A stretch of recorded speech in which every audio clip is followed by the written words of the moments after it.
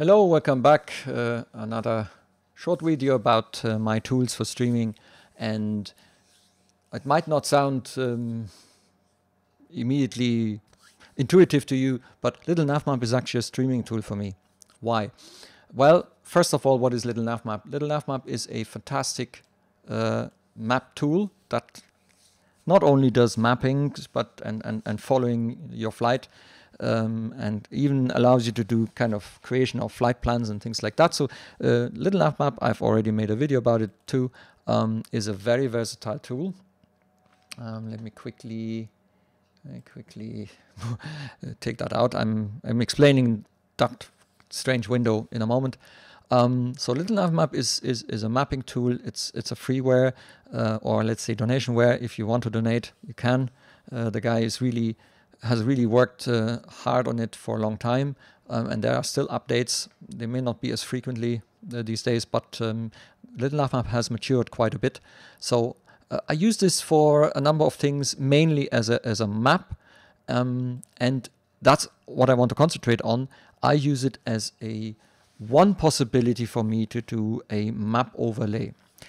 You may have seen already in my SimToolkit Pro that video about the SimToolkit Pro streaming tools that I now use a lot the streaming tool overlay from SimToolkit, which is okay if I do not want to make any modifications to the map.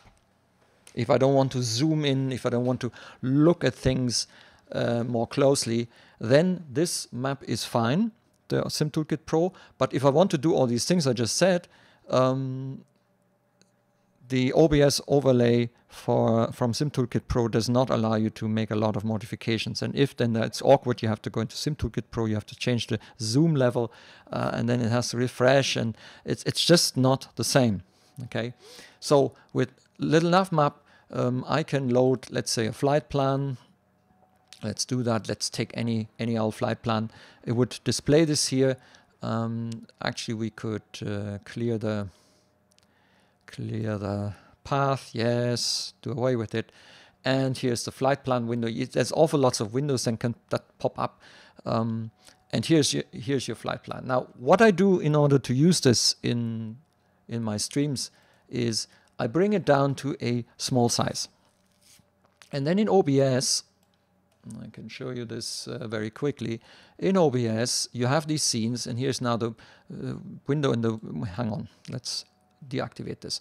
So there's this scenes. So we're currently in the so-called live scene, and inside the scenes are sources, and the sources can be browser windows, they can be windows, program windows, and Little Navmap is such a window thing where I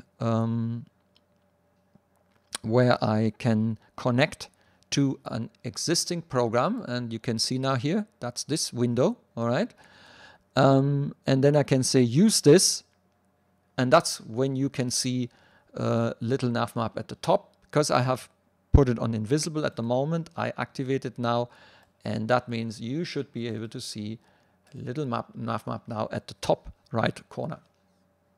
So the difference between the browser kind of overlay that SimToolkit Pro does is that I can go into this program and I can do anything, and anything that shows up inside this window, including the flight plan, things like that. Yeah. So for example, I can zeige Informationen. Yeah. Then there's this this side window popping up. You can see this as well. This is something that you can't do with a HTML overlay as SimToolkit Pro does it. And the other thing is I can move here and I can really zoom in, and then we can have a taxi view. Although I have other means of doing that, but that's actually very practical if I don't want to have SimToolkit Pro, because SimToolkit Pro, the window itself has huge dimensions.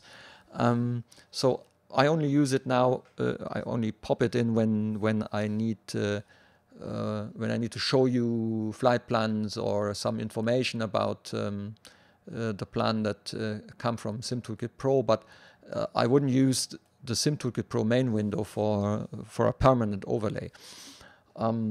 So here I can actually zoom in, and the further you zoom in, the more information comes. So for example, very often in Try and Fly, we are on position A184, and you can see the taxiways, Whiskey 1, Charlie 4, Charlie 2.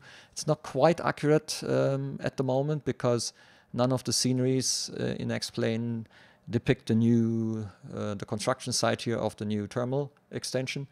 Terminal 1 gets extended on this side here, so actually at the moment you are not able to park here. You can park here, but Whiskey 1, you can't use Oscar 1, as far as or at least not this part of Oscar 1.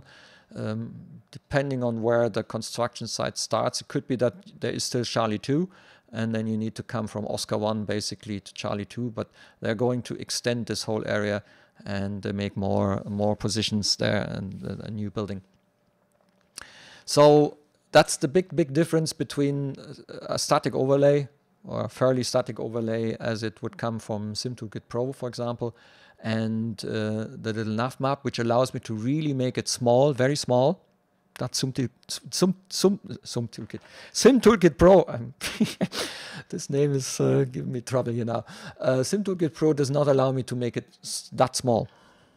And that's what I need in order to have a reasonable overlay that is not too obstructive, but is still flexible enough for me to show you things, to zoom in, to also show you map details interactively. All that is not possible with a static HTML overview overlay as it comes from SimToolkit Pro. I think I need a coffee now. Okay, that's it. Very quickly shown to you how I use little Navmap for the video stuff. All of that hangs together with OBS. OBS is the central piece for streaming and video making that I use.